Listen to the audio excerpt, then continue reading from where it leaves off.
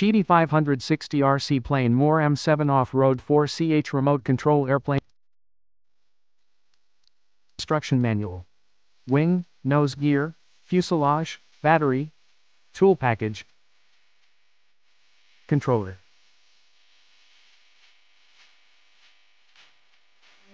Put aileron wire into aileron servo socket, 3 holes. Put body signal light into body signal light socket, 2 holes. Install the wings onto the fuselage. Fix 2 sides of the support rod to the body and tighten it. Fasten the screw. Install the node gear. Install the battery.